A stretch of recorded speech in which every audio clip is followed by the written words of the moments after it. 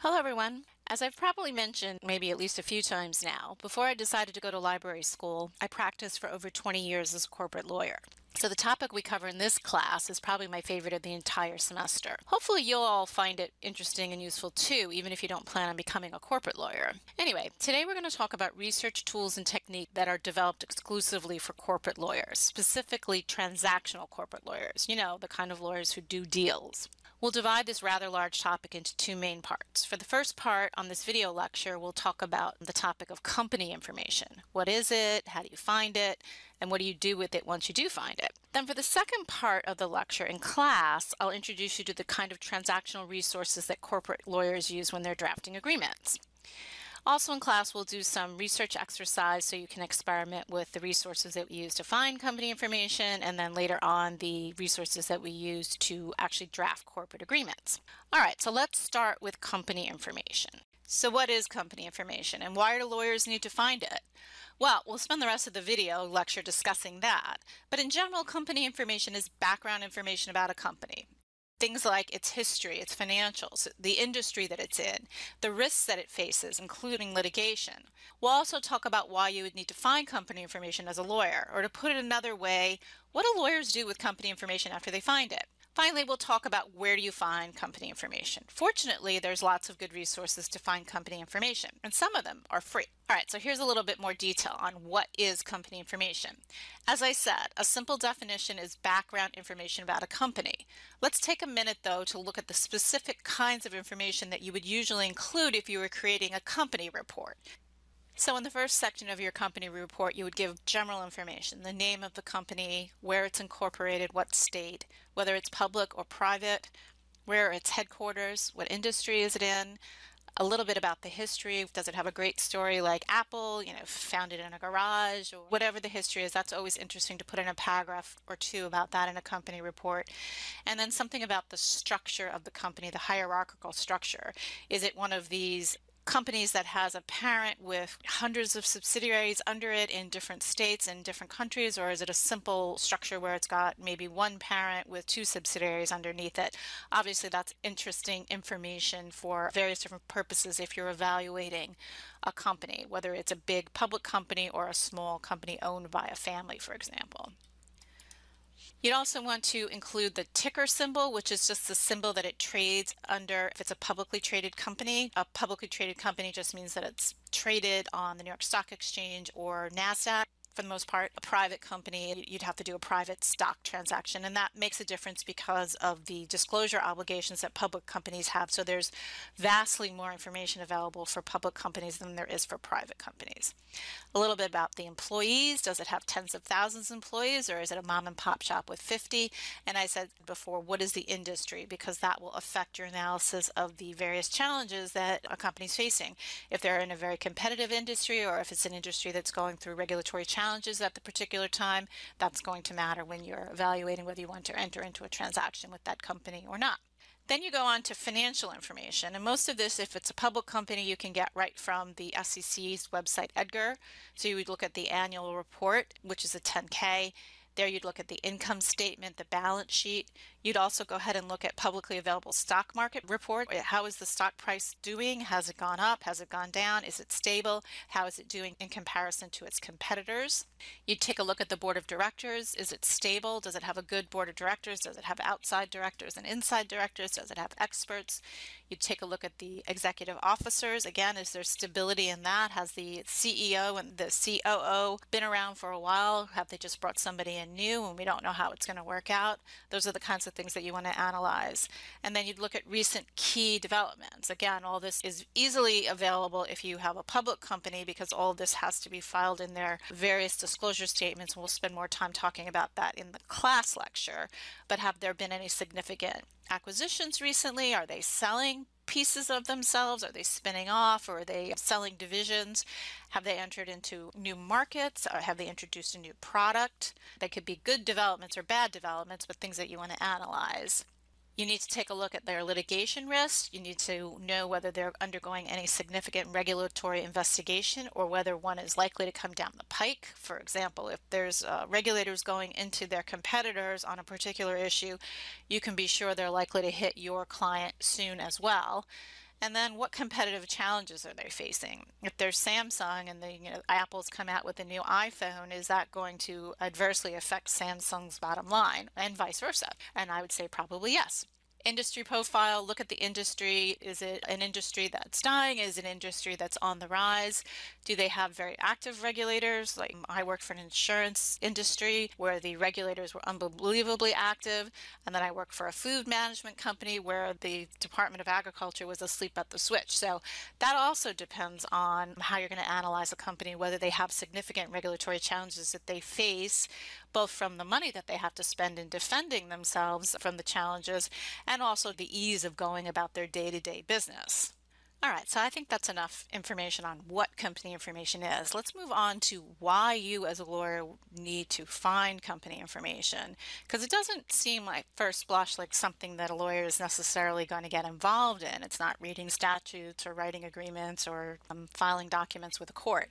But you do need to find company information, and I'll explain why. Basically, you need to have a thorough understanding of your client's business and the industry that they operate in before you can give competent advice. It's as simple as that. I think this applies equally to corporate and litigation clients. If you're a corporate attorney, you need to understand your client's business so that you can represent them in business negotiations and transactions, and you can tailor agreement language to meet your client's interest. Just take an example for what I used to do when I was a finance lawyer, when you have to draft the S1. And the S1 is the offering document that you would file with the SEC if you were taking a company public. So in this circumstance, you're going to need to know just about everything about that company. Not only so you can give good advice on what disclosures are necessary in the S1, because it's also going to fall on you to describe the company in detail, including the disclosure of significant risks that's facing the company. You have to know about the company's regulatory, competitive, and industry challenges. That's a complicated public deal, but even if you're doing something as simple as drafting an employment agreement for a client, a private little company, you still need to understand that client's business so that you can craft the provisions in the agreement to really meet your client's needs. If you were a litigation attorney, same theory applies. You need to know all background information about your client and its business and the risks that it's facing in order to develop trial strategies and to consider settlement offers for your client as the litigation goes on. So the other main reason why you would need company information is because it helps you to get new clients. And that's what lawyers are always trying to do, of course. They're working on one transaction and they're worrying about the next one. And the way this works is if you understand a potential client's business needs, you can position yourself to meet these needs and differentiate yourself from your competitors. So let's just take one example. Imagine you're meeting with a potential new litigation client, and you're able to discuss potential litigation threats that you see coming down the pike, and you can tell the client what they might do to mitigate these threats. If you're impressive enough, you're likely to get that piece of business. If you are a corporate lawyer and you were meeting with a potential new public company client, you could follow the same strategy and talk about a potential acquisition threat and how you could help the client fend off that threat. All right, so hopefully I've now convinced you that you do need to find and use company information. So now it makes sense to talk about how do we find it? Where do we go to look for company information? And fortunately, there are many high quality sources of comprehensive company information, particularly while you're here at BLS, we have some great resources.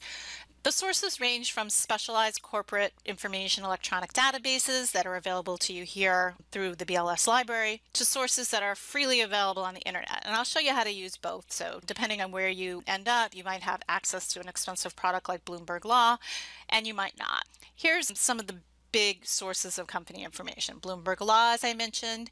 There's Business Insights, which is a database by the publisher Gale.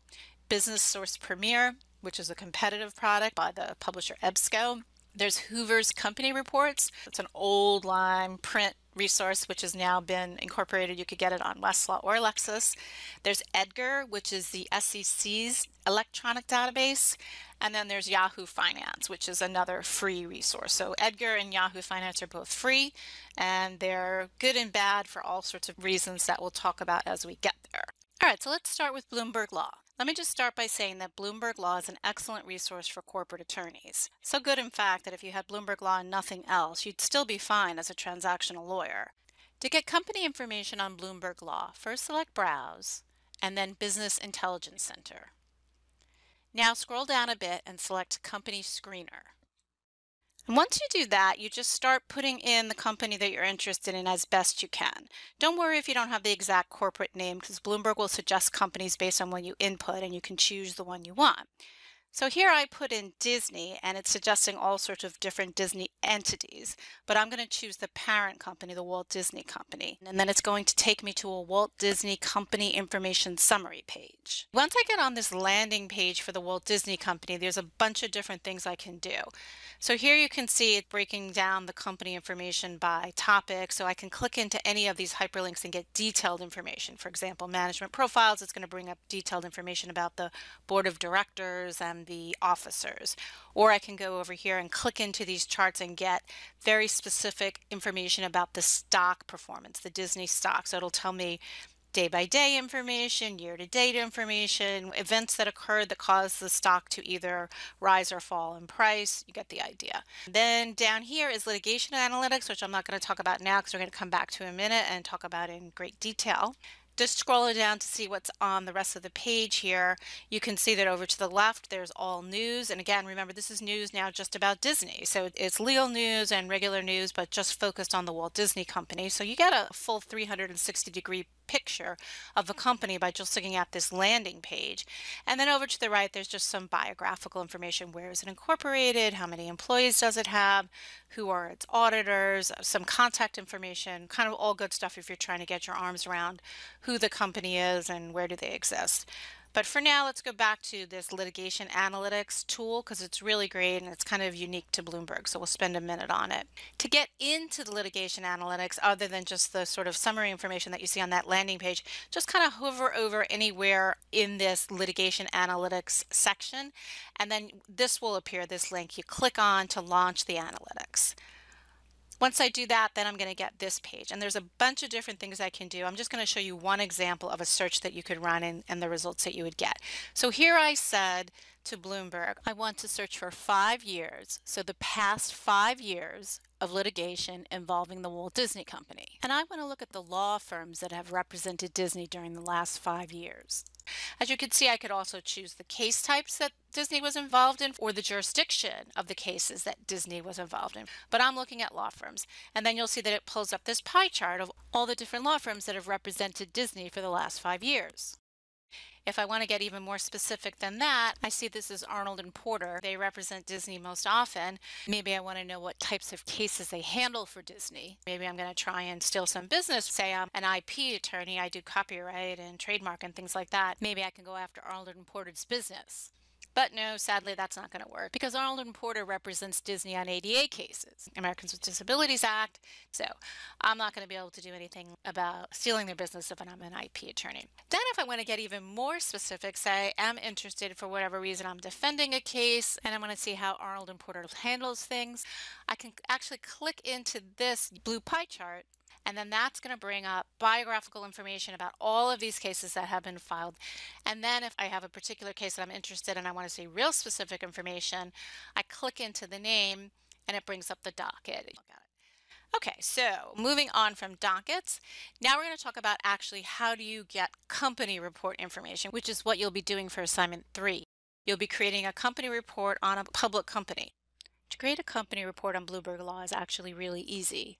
All you do is go back up to the top of the page and click on this Create Report. And then you're given a choice of a quick report or a custom report. I'm going to suggest you always say custom report because you don't know what you want and what you don't want and what's relevant and what isn't. So better you get a longer report. It's easier to ignore things than to worry about whether you should have included something and didn't. So once I do that, then it's going to tell me all the different things that I can include in my report. And again, I'm just really over-inclusive. I include everything. And then if I decide I'm not particularly interested in debt and equity offerings, for example, I just don't read that section. That's easy enough to do. Once I do that, I just click Generate Report and Bloomberg does the rest. Here I have an 87-page, very detailed report. To be honest, this report alone would be all you'd need for a general background on your client, either for competitive intelligence if you're trying to get business or keep business, or because you need to understand your client's business to represent them in a litigation or a corporate transaction. I'm going to show you some other sources as well, but really for most general purposes, any one of these good high quality reports is all that you're going to need. So the work's done for you, which is great. All right, so let's move on to some of the other databases where you can get company information. This is Business Insights. As I mentioned, this is a specialized corporate database that we have here through the BLS library.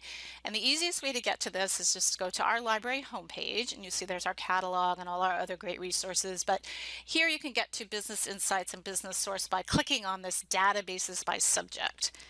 And then go ahead and click on Corporate Resource and Securities Law Databases. And then you'll see right there, there's Business Source, which we'll talk about in a minute, and here's Business Insights, which we're going to look at right now.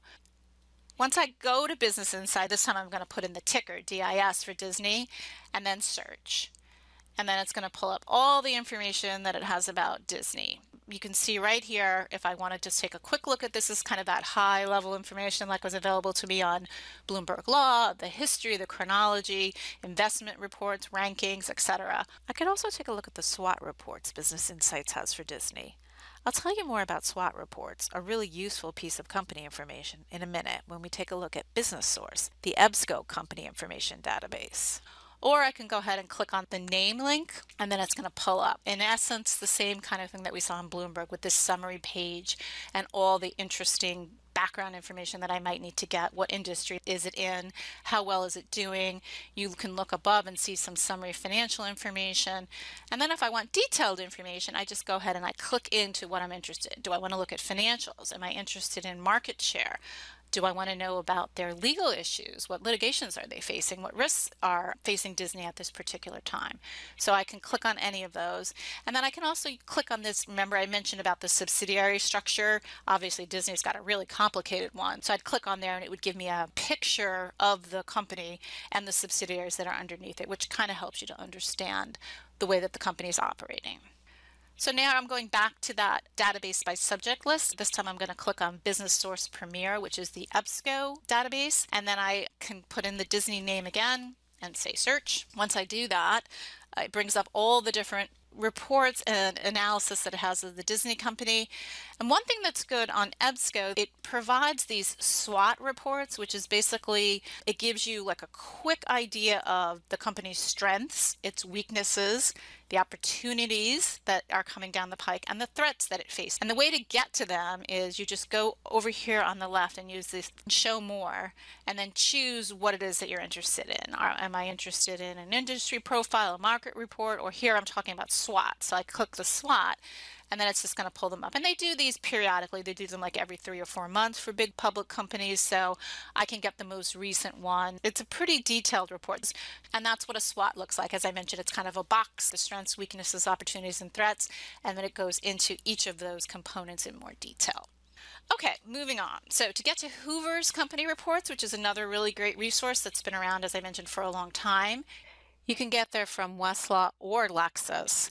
So from the Westlaw landing page, I just start typing in Hoover's, and you can see right there on the top, it's going to suggest Hoover's company profiles, which is in fact what I'm looking for. So I click into that, and it immediately brings up this template. So I'm going to put in the company name I'm interested in, Disney.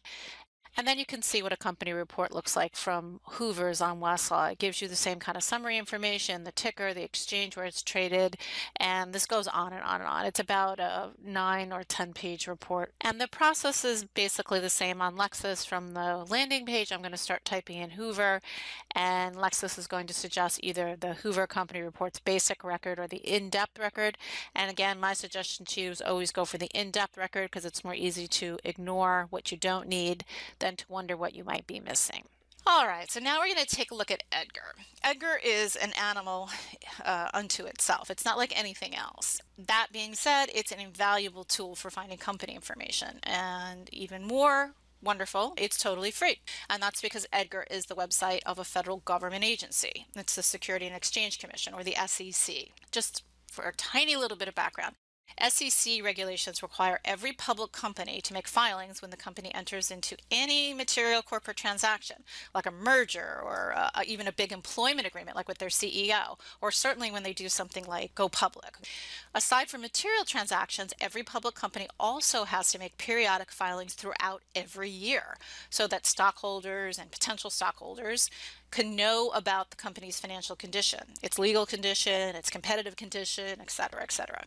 So you You probably have heard of these periodic filings. The annual filings are 10Ks, the quarterly filings are 10Qs, and there's lots of other periodic filings that we really don't have time to talk about here, and I'm sure you don't want to anyway, unless you're like me and you love this stuff.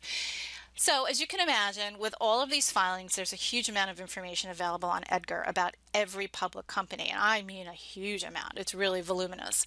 In fact, if you're investigating a public company, I think going to Edgar and getting the company's latest 10K, or the annual report, and a few of the latest 10Qs, the quarterly reports, is really a good idea. Always. And the reason why I say that is because the securities regulations force companies to disclose things that they would rather not disclose. And they're not going to do it in their puff pieces, their PR pieces, their company reports, and their statements that they're putting out through their marketing department. So it's a good thing for you to go to read these things that they're saying, the things that their lawyers are making them say, rather than the things that their marketing people want them to say. So it's a great idea. Of course, the downside is that these documents are full of legalese and accountantese, so they can be really difficult to read. But as I said, since the securities law mandate they disclose things they'd rather not, you definitely want to take a look at the things that they're disclosing in these particular documents. All right, so to find a company filing on Edgar, the easiest way is just go ahead and use that URL that I put at the bottom of the slide, or you can just put in SEC Edgar into any search engine and this particular page is going to pop up. Definitely before you go onto Edgar, you want to have the ticker for a company because that's the easiest way to get information. So here I'm going to go ahead and put in DIS for Disney and then search. Once I do this, you can see pretty easily it pulls up every single thing that has been filed on behalf of Disney. And I can see there's the latest 10Q or quarterly report that was filed. I'm going to have to scroll down a little bit to get the 10K. There it is. I don't have to scroll down too much. And to look at the document, I actually click on this Documents link. And then once I do that, here they're showing you that there's the Form 10K, which is the annual statement, and then there's all the various exhibits that are attached to that, and then there's these red document links. All you have to do is find where it says Form 10K, and then go ahead and click on this link. And once you do that, it actually pulls up the 10K, and you can look at it, and these documents are usually like 100 pages, but they're everything that the company needs to tell to give full and adequate disclosure under the securities law. So if you read through this, you're really going to understand where the company is and whether it's facing any problems or not. So the last one that I'm going to mention, which I really love, this is a completely free resource. I don't know how long it's going to last, but it's been around for quite a while and I use it all the time. So here again, I just go to the URL, you can see it on the bottom left of the page there, put in the ticker DIS, and it's going to bring up, this is starting to look familiar, the basic summary information. How's it doing stock price wise in the market? What are the basic background information you can see? And then one thing that I just wanted to point out, because this is available on Yahoo Finance, and I don't know where else you could really find it quite as easily as you can on Yahoo Finance, and that's this historical prices tool. So you click on that, and then it just lets you put in any date you want, as long as the company has been publicly traded. So I put in a date over 50 years ago, 1964, June 12, 1964. It's actually my birthday. And I can see what was Disney stock trading at on that particular day. So, you know, if you're ever doing estate work or something and you need to price a particular stock when the decedent bought it or whatever the information is that you need to find, Yahoo Finance is a great place to go for that. So that's it. Now you know everything that you need to know about finding company information, really. So often in ALR we say, oh, we can only touch the surface of a subject, or it takes a lifetime of practice to become really efficient, like finding administrative regulations or adjudications. But for company information, this really is pretty much it. You now know the resources and you can see the process is fairly automated. Get a good database like Bloomberg and your work is pretty much done for you. In class, the first thing we're going to do is an exercise on finding company information. So you'll have the opportunity to actually use the resources that I introduced to you in this video. Then we're going to switch gears and we'll talk about the resources that are available to corporate transactional lawyers who are drafting things, drafting agreements, drafting releases. If you're a litigator, you would have to draft and review settlement agreements, so you could use it for that. After we do that, then we'll do another exercise so you get some experience using those resources as well. Don't forget to take the Week 10 quiz and submit your results, and I will see you in class.